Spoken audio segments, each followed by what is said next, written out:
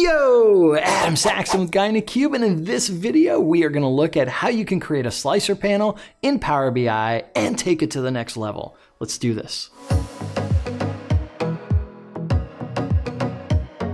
If you're finding us for the first time, be sure to hit that subscribe button to stay up to date with all the videos from both Patrick and myself. Slicer panels. I actually did a video on this not too long ago, but I wanted to revisit this because there's been some new improvements in Power BI and I wanted to show you how to take it to the next level. So as part of that, I'm retiring the old video and we're just gonna make a whole new one. Why would I even want a slicer panel? And the idea behind it is that I could actually show or hide those slicers to free up space within inside of my report and just make it a little cleaner. Another thing to keep in mind though is, do you even need a slicer? And you may want to consider whether I actually have a slicer or I want to do it on the filter pane. I've got a video linked up above where you can take a look at that and decide where's the right place to put it. But you may actually want a couple of slicers on your main report because those are the most relevant for your users. Also, it may be that you want to take advantage of maybe like a visual level filter where your selections within inside of the slicer will change dependent on what you're doing. All right, enough of all this talking. Let's jump into my laptop and actually see how we can do this. All right, I've got a report here that's got some visuals and whatnot, and what we want to do is add slicers to this report, and we're going to create that slicer panel. So the first thing I have to do, got to add a slicer. So let's go ahead and go over to calendar. We'll jump and grab year and drag it to an empty spot on the canvas so I don't add it to something else. We'll turn it into a slicer, and I'll choose the drop down and make this a list. Let's move it over to where our slicer panel is going to be. And that's pretty awful. So let's go ahead and adjust some of the formatting, and we'll bump up the font and we'll change the font color to black. Good to go. All right. This is pretty awful, right? I can't see the slicer because there's stuff behind it. So the next thing we're going to do is we're going to add a shape. So we're going to add a rectangle. Of note, I'm using a theme inside of this report, so that's why these colors are automatically picking up the way they do. So definitely use a theme if you can. Otherwise, change the color formatting as you see fit. I'm good with leaving it as it is.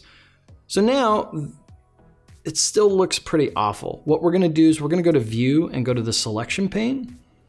And here we can adjust the Z order. That's right, I said Z order. So where is it from a layer perspective? And we can adjust that with the selection pane.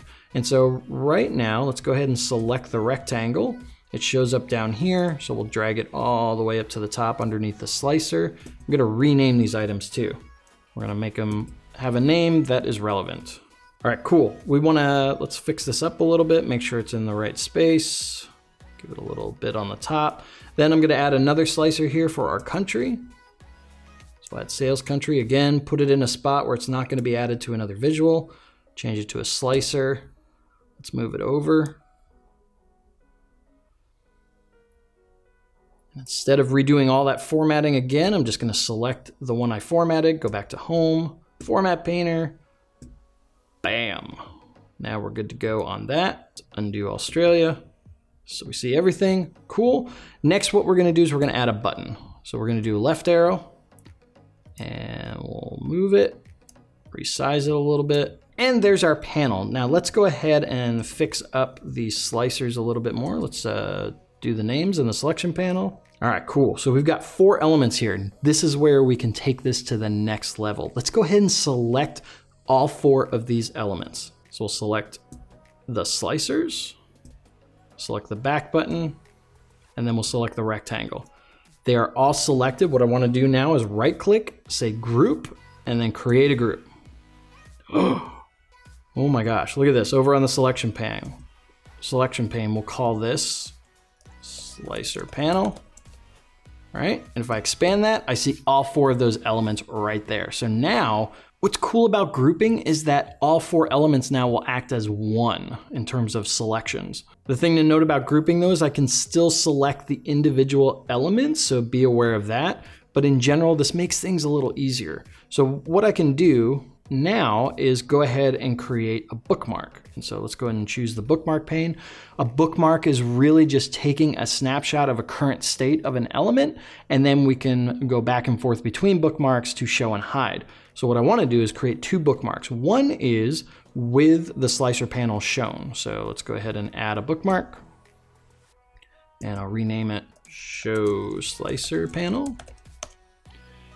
What I want to do on this bookmark also is click on the ellipsis and uncheck data. I don't want the current state of the slicer saved with the bookmark. So for example, here, nothing's selected. If data was selected and then I go and show the slicer panel, it would reset my slicer selection. I don't want that to happen. So uncheck data there if I just want a visual state of this. For the second bookmark, what we're gonna do is instead of having to show or hide those 4 elements individually, I can just hide the slicer panel group and then add another bookmark, call it hide slicer panel, and remember to uncheck data.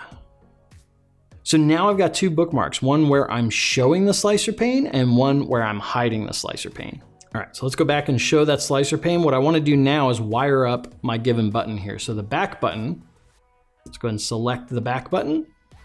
And what we're gonna do is come down to action. We're gonna turn it on and change my type to bookmark. And when I select that, I want to hide the slicer panel. We'll give it a tooltip. There we go. So now when I hover over it, I'll see my tooltip. In Power BI Desktop, I wanna hold down the control button and select it. When you're in the service, you don't have to hold down the control button.